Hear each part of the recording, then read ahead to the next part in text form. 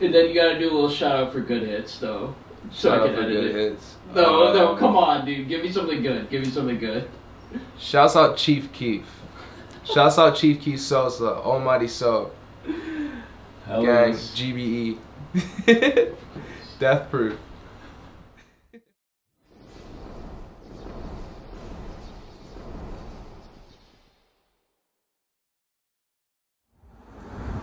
What's up, gang? We're in one of my favorite neighborhoods in New York City. We're in Boerum Hill. This is where I come to relax, reflect, and think about my life.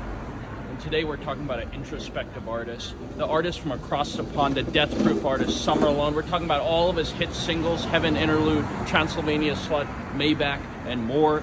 And also the tour, his next projects, everything. One of my favorite artists. So sit back, relax, and stay tuned for Good Hits TV, episode 1. Volume 9. Salute.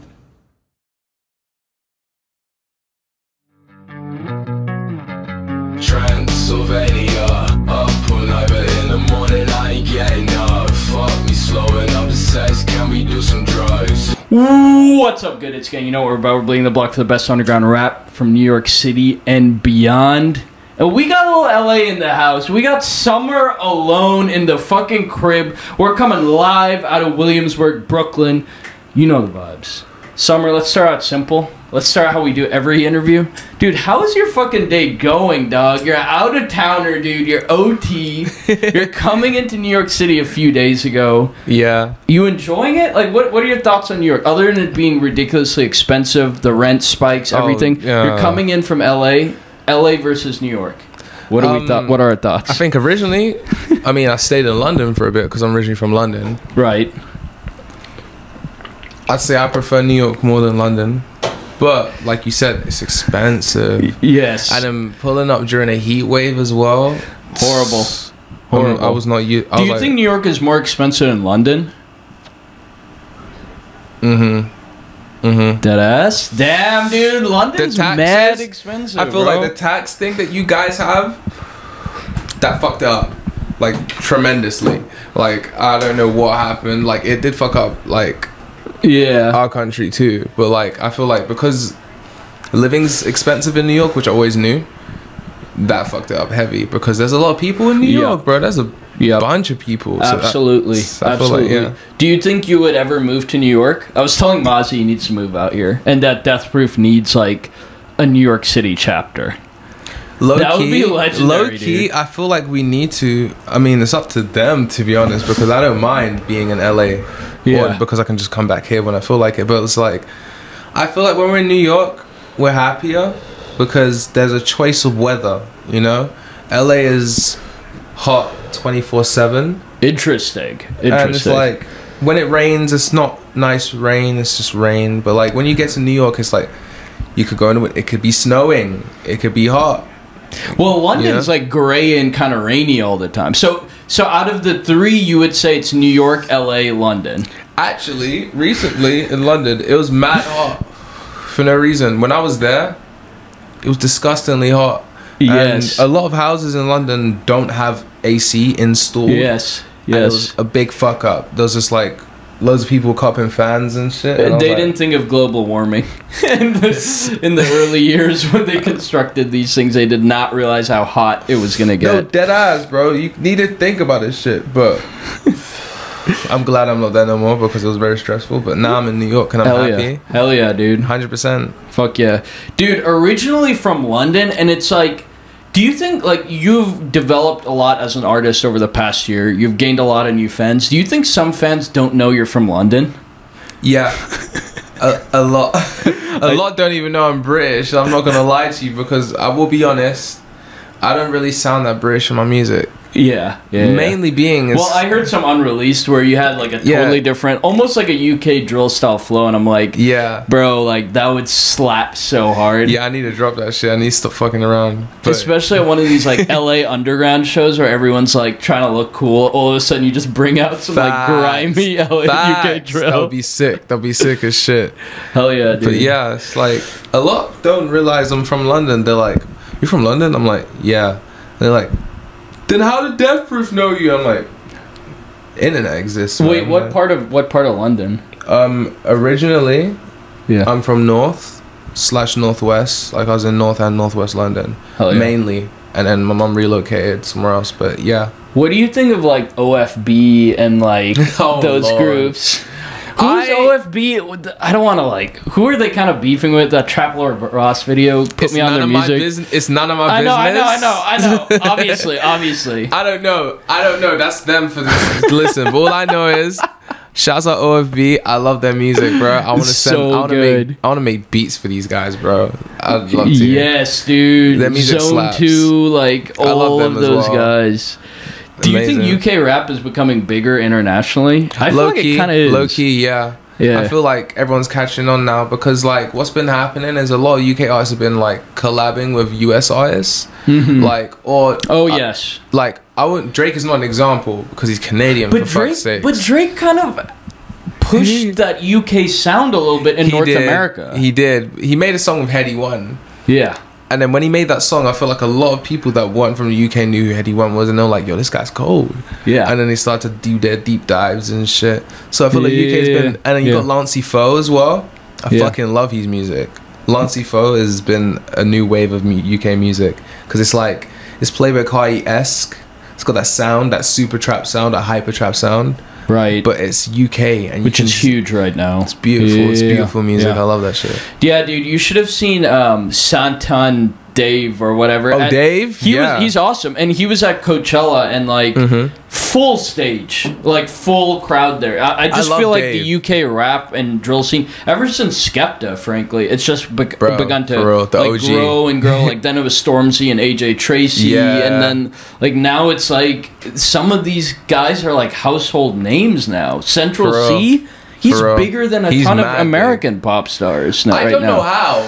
I have no idea how. He's like hugely viral on out of TikTok. nowhere. I know that's the thing that confused me because out of nowhere I just randomly found his music one day and I was like, I like it, and then so did everyone else. And And it his just new blew song up. Doja Cat is just absolutely. That song's hilarious. When I heard the first bar, I was like, oh my god. I was like, It's built serious? for TikTok. No, It for is real. so built for TikTok. Genius for that shit. And nowadays with the TikTokification of like rap music, it's like that first minute of your song is so important. If you have like a catchy bar, dude, it's Immediately. it's golden. How was kind of like the UK underground scene versus the US? And did that kind of influence your move to LA, or were you just like, fuck London, I just want to move to LA? Did music Both. maybe? Yeah. Both. It was like this. It's like the UK underground scene. I like some musicians in the UK underground scene. Like some slap, but then it's like I don't know what was going on, but I feel like due to like a whole clout thing Yeah. or like a disagreement of somewhat, and people not understanding how music business works and being a musician and then like doing things for your own career, they didn't get it, and then they feel some type of way toward it's long. I was like, I don't like being around this energy. You guys suck. You guys don't support as much. It took me like 4 or 5 days to get recognition So in there was LA. like rapper drama type shit, or was it just like UK underground scene is full of so much drama, and it sucks because some of these musicians are so talented, and it's like if you just stayed away from drama and focused on yourself, you would realize you're such a good musician. I did this shit, Yeah. and I realized like there's so much more than just being a UK artist. Are they like beefing American rap style, where it's like heavy beef, or is it like lame ass like? Bit of both, Yeah. to be honest. Like some people are with the shits, and some Yeah. people aren't, you know. But like Okay, it's yeah, that's just fair. beef, normal beef. But it's just, it's It's rapper draining. shit, rapper It's shit. stress either way, and I don't want to deal with that shit. So I went somewhere else, and I realized where I'm appreciated somewhere else. I'm appreciated in a country I've never been to before. You know, that's it Wait, confused so me. when you came to LA, that was your first time in my the first States? time ever leaving the country. And when was that? When was that? That was August 2021. Okay. Yeah. Damn, dude. You just have to make your way in this new country and shit. That's kind of wild, bro. Yeah, I just left, and I was like, what's crazy about that is the reason, not even the reason, how I left was nuts. It's like, I had to, because I wasn't vaccinated, I had to quarantine in a country for 14 days before going to America. So I was in Mexico for 14 days, dude. And then I was in. Then I went Could to. you leave the hotel room and shit? Yeah. But you had to quarantine, stay in Mexico, 14 days, and then I went to New York. And then after New York, I went to LA, and I was like, America's lit. I was like, yo, I was like, I like it here. I feel that, dude. It is. Wait, what are some, just to tie the earlier point out, like, what are some UK artists you could put Good Hits Gang on? Like, who are you listening to? Obviously Skepta, Lancey Foe, Pasalu, or PA Salute, Pasalu probably. Pasalu's fire. I've been listening to Zone 2 recently, like specific artists in Zone 2. Finn Foxall. I got a whole list. Lord Apex. Wait, so a lot of these artists sound like more like grime, trap, and drill rappers. Is that right? I listen to a lot of that. So less of like the whole like trap metal like scene. Nah, I don't listen to that. I only listen to like UK. I'ma smoke my spliff trap music. I enjoy it because it's there's some bigger underground names coming out of UK, like Scarlord, Bad Lad. Why did I not fucking mention his name? I'm sorry, Bad Lad. Yes. Yeah. I like Bad Lad's music. I listened to one of his songs like a while back because I never listened to it at first because everyone kept saying his name. I was like, focus on my shit. I'm gonna be honest. I wasn't trying to pay no damn attention because I was trying to be fucking stupid and narcissistic. I was like, Bad Lad, who the fuck is that? But then when I listened to it, I was like, this shit fucking slaps. Like, he's talented, man. This nigga talented, bro. Keep doing what the fuck you doing. That shit's nuts. Yeah, there's some pretty good names out there, dude. So walk me through. So you get to LA, and do you already know the Deathproof guys, or are you like walk me through all that? Yeah, that was crazy. That one actually. Who's the first person you met in this collective, if you want to call it? Like you can call it whatever. Miyagi and. Yeah, Miyagi. Yeah, I think how I ended up there was my old manager, Nate. Shouts out Nate, still a homie. I met up with Nate in New York, and then from New York we went to LA. And when we got there, we checked how much money we had in our account. We didn't have enough for a hotel, and we're like, damn, the fuck do we do? And then we're for real, like, the fuck do we do? And then I was just like. Y'all are living differently, bro. Nah, that's something you gotta plan. No, but listen, at least we did it like we're kids, bro. Yeah, I feel like that. The time I was 20. True. You know what I mean? Like we're 20. We're like, fuck it, let's go to LA, ditch everyone and go. The time we're like, fuck. But then I remembered, I was like, Miyagi, messaged him, he sent me the Addy. We got an Uber, went to the crib. Met Miyagi. That's huge that you did that. Yeah, and then I slept at the crib, and then I think I met Mazi in the morning. We made a song. I was like, so you're already making music. Yes. You're already making music in London. Yeah, I was already doing that shit. It was crazy. Did Miyagi know about you because of the music? Yeah, he found my music. How he found my music was hilarious. Okay, I will be honest. I was a fan of NASCAR's music before I even. I'll be honest. You're like, I'll be honest. I was a fan of my homie's music. Yeah, I know. It's a huge admission. I was a fan of NASCAR's music before like I even knew these guys, and then I think he had a snippet on his page, and it sounded really like UK drum and bass, and I was like, "What the fuck is this? This is sick!" I was like, "Yo," and I think I saw Miyagi post it on his page. And then I swiped up a message. I was like, when is this dropping? And he's like, soon. And I was like, bro, I need this shit.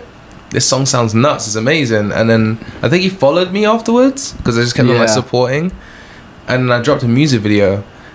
And then I was just doing this thing, like as usual, like a musician is trying to get more recognition, just sending the link to everyone in my DMs. Right. And then I saw Miyagi's name and I was like, I either send it to him and he ignores me or he likes it. And I was like, bruh, I'd be an idiot if I didn't try.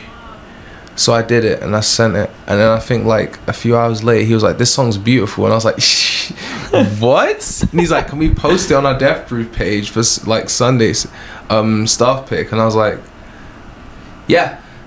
And then I think after that, just the rest is history. The Deathproof YouTube channel, by the way, is like, should have way more subscribers. It's so definitely underrated. Do you know what it is? I realize so good. I realize a lot of people just watch the channel without even subscribing. I feel like we need to. I don't know. I'll talk to the homies about it. Yeah, we can talk about that later in this interview because I feel like, and we talked about this like earlier, but I feel like Deathproof as a collective should have way more follows. Oh and no, shit. no. Like, look at me when I say it's this. top tier, and it's like, why? I know, but look at me when I say this. I have a very, very, very, very good feeling. The next 2 months, something nuts will happen. Dude.